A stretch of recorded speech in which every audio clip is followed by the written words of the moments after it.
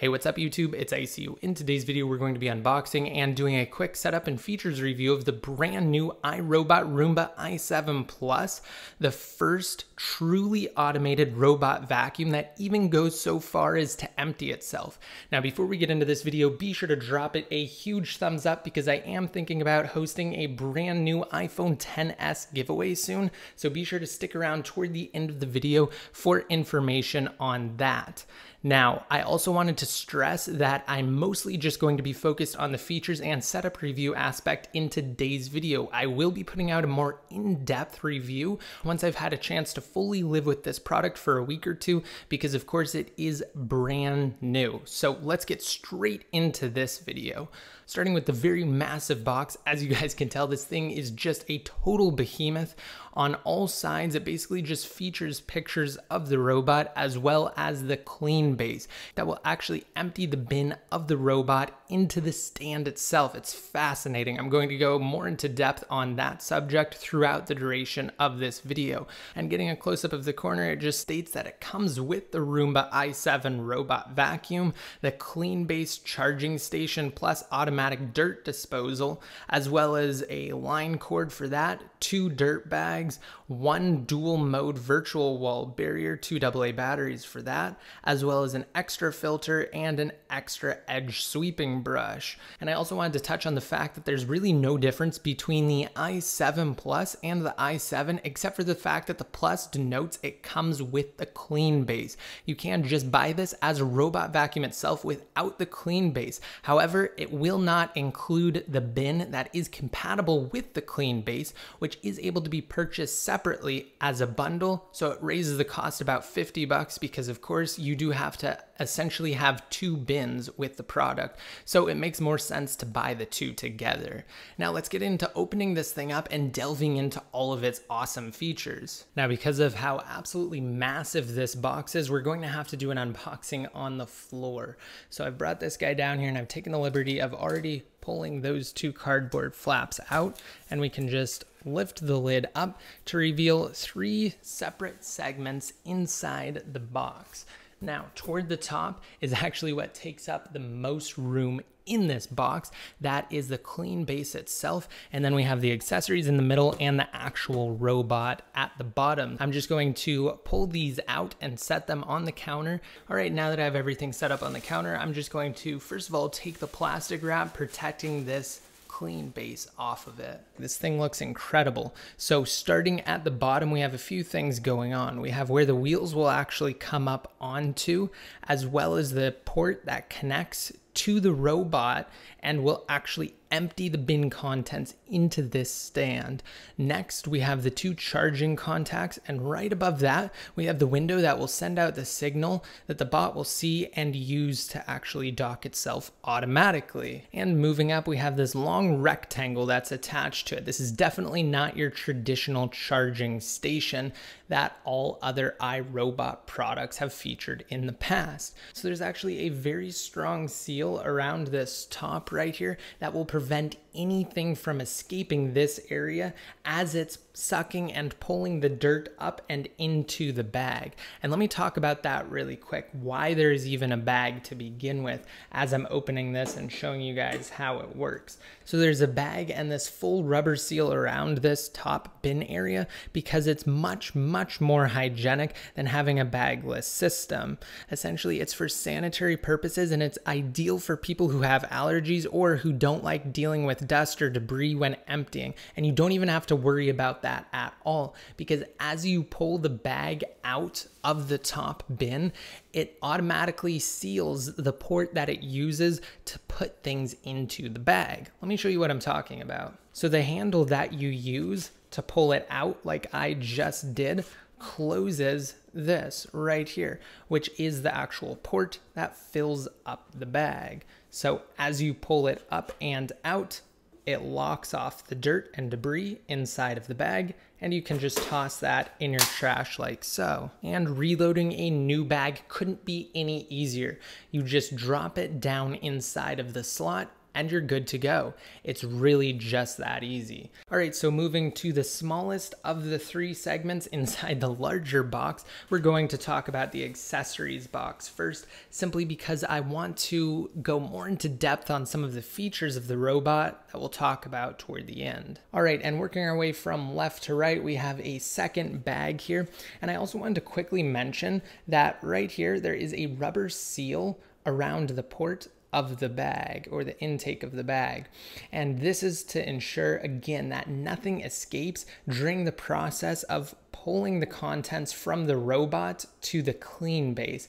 I can't explain how awesome it is to have everything in a fully automated and closed unit. What I mean by that is from the time the robot actually leaves to start its clean job, to when it's being emptied, to when you actually have to trash the bag inside of the clean base, you don't have to come in contact with dirt at all. That's fantastic, and it's fully revolutionary for the automated or robot vacuum industry. And also, each bag will hold the contents of 30 full bins from the robot.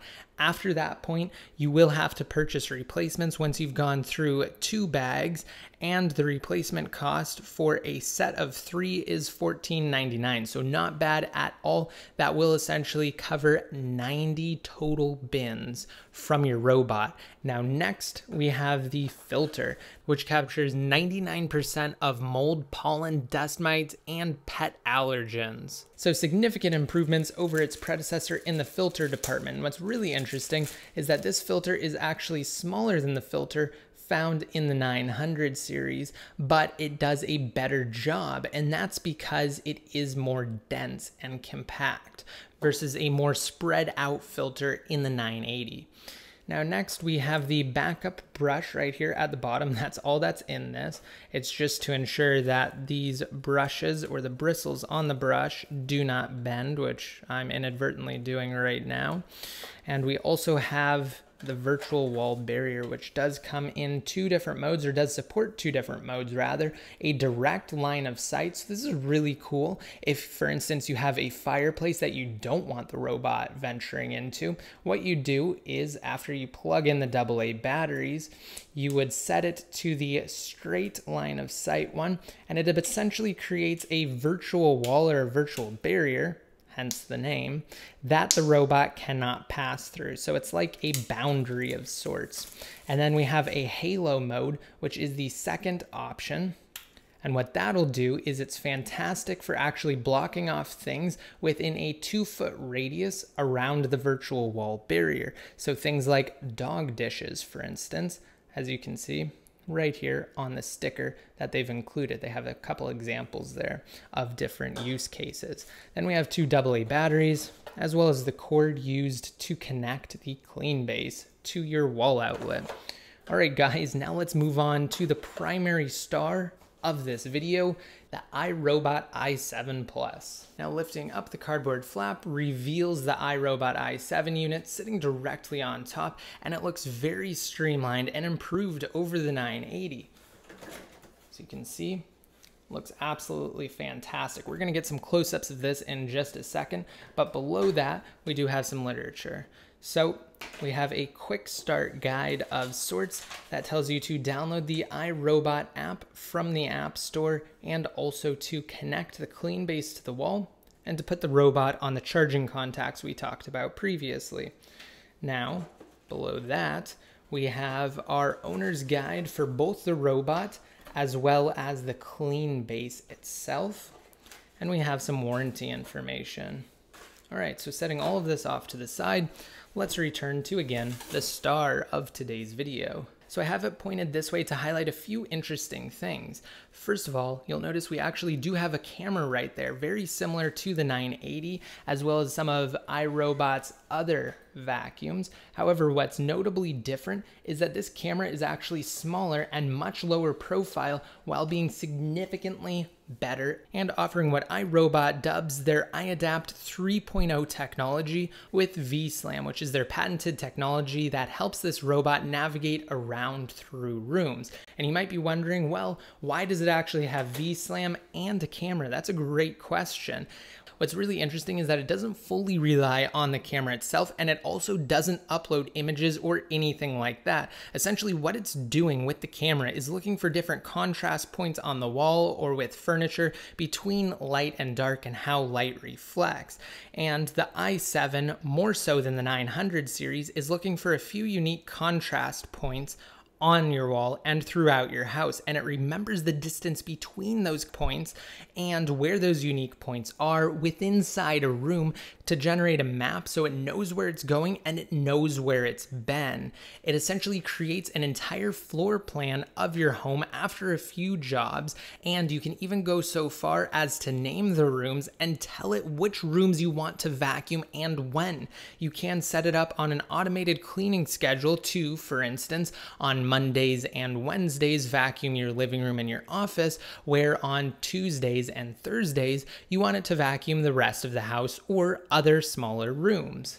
So some absolutely fantastic and very in-depth stuff, and iRobot does a fantastic job of delivering that in a very seamless and user-friendly way through their application that I've had a chance to test out already. Now, quickly expounding upon the Smart Maps feature, as I said, it will take about 2 or 3 jobs of the whole space, and it'll start to show a progress report of the floor plan. Once it's complete, software will suggest where the boundaries of the rooms are, and it does a pretty good job of being accurate, though you can adjust them as you see fit. Now, it doesn't suggest names, but you can personalize and customize different room names as well, which is also something that's super cool.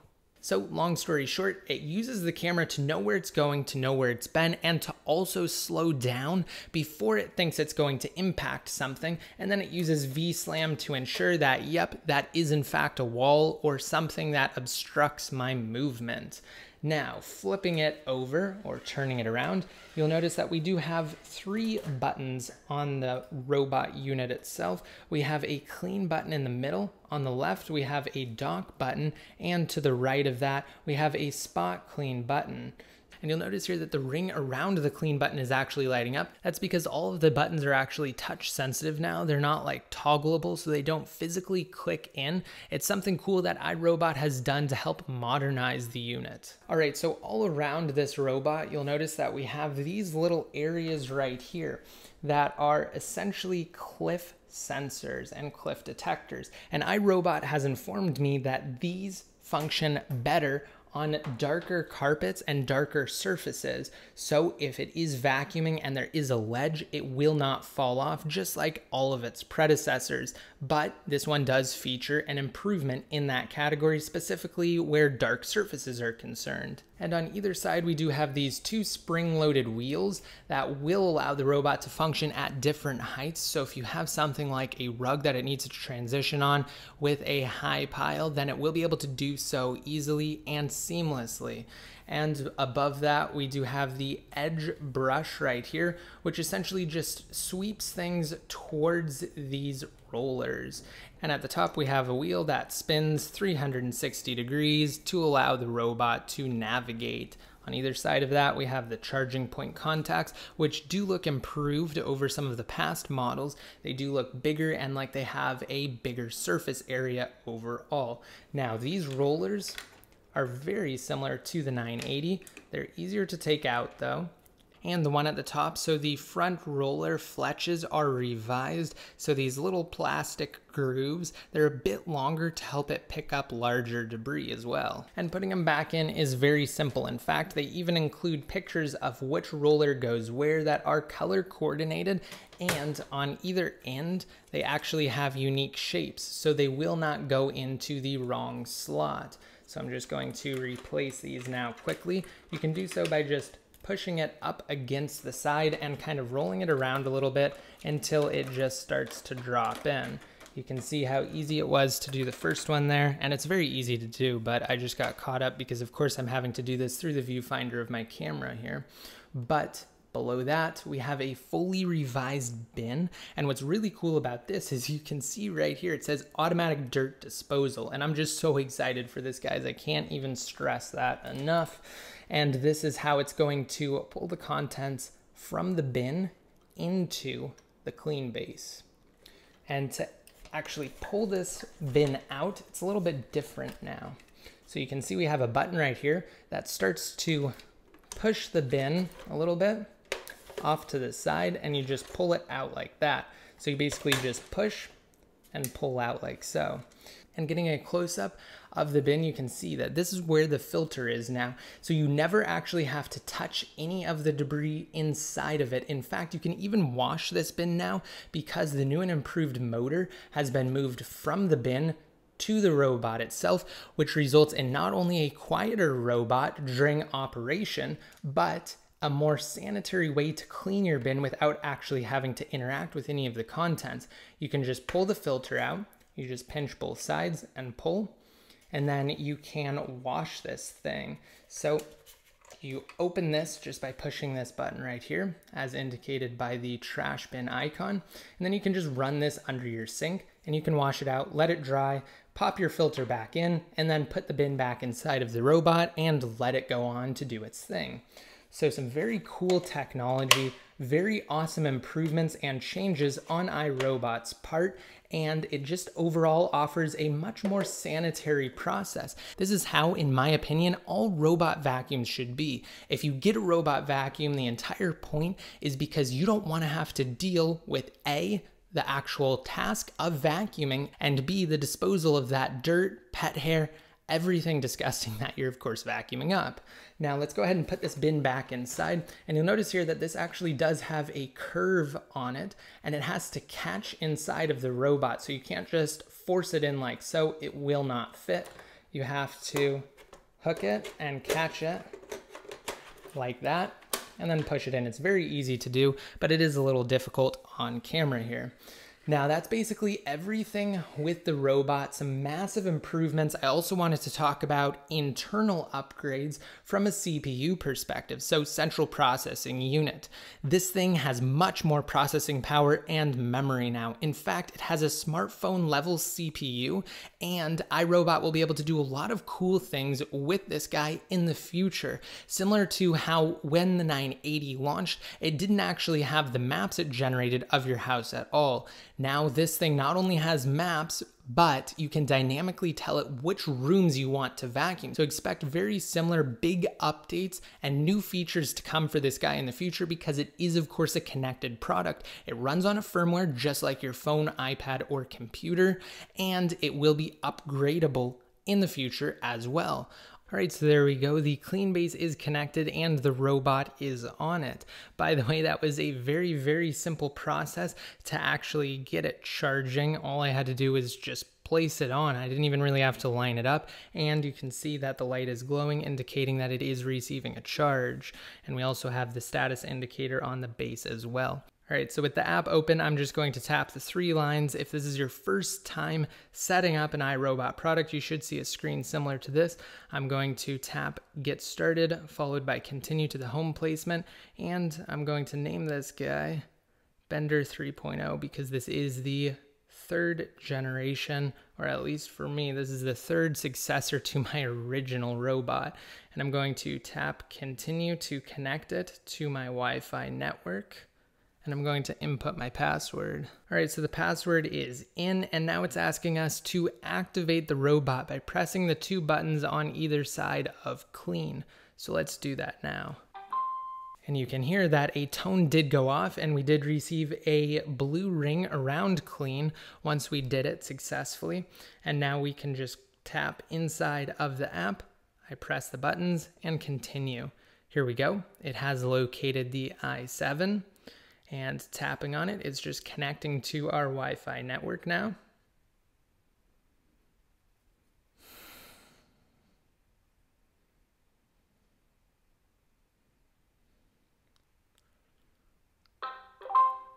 And there we go. It's checking for software updates.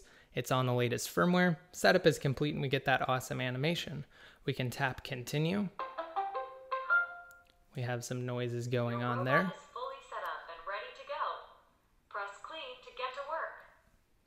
Okay, and now it's just walking us through what we can do inside of the app. I'm going to tap on done right there, and I'm going to show you guys this awesome demo. We are going to get to do it. I'm going to tap on empty bin.